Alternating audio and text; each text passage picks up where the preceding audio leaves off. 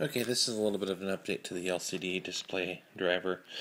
I already have one person that's getting the display. I'm giving a couple of these out for you to try. One of the things that I was told to do is to work on square boxes and fill to be able to use those as buttons.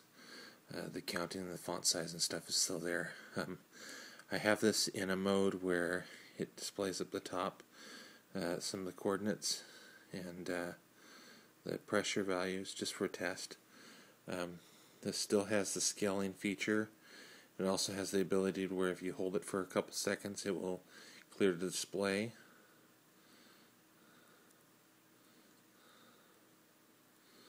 Let me go ahead and shrink this down to where, let's say, I have a really tiny dot, and I expand the size of the dot. Hold it down for a couple seconds. Anyway, so I'm working on the driver. I'm still working on the line feature, and I'm working on a little bit of a bug with the square box, but the fill works. It feels really rapidly. I also doubled the speed of the text characters. So the tiny characters take about 0.6 milliseconds to display. The large characters take about 12 milliseconds to display per character. I'm integrating the touch into a driver. It looks like the MIT license is valid to be used, but there's some complications because of whatever for how the reprap firmware works. I'm going to modify the way the driver works a little bit so that it will no longer be an MIT license in the future. It will be public licensed from me because it's going to be my own design. But for now, it still uses the MIT touch driver. But it's kind of cool. It's very responsive. Let's go ahead and see if I can. It still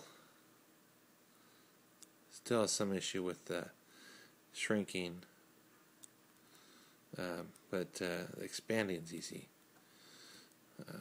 Hold it for a couple seconds,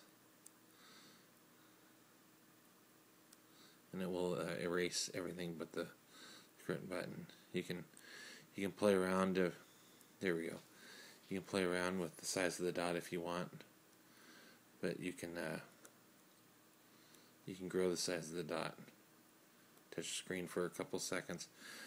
One of the things I'm also trying to do is make it so you can double tap and triple tap and single tap, and so that the driver will know, so that you won't need to worry about that. You'll just ask it what it did. But anyway, so this is running on Arduino at Mega.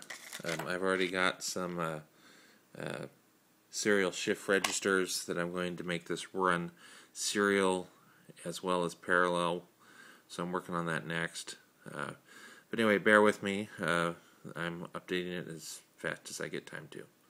Alright, feel free to try it. This is now updated on Thingiverse to driver version 2, or the second version I've uploaded, which includes the square box and the square box feel optimized for people to incorporate into firmware.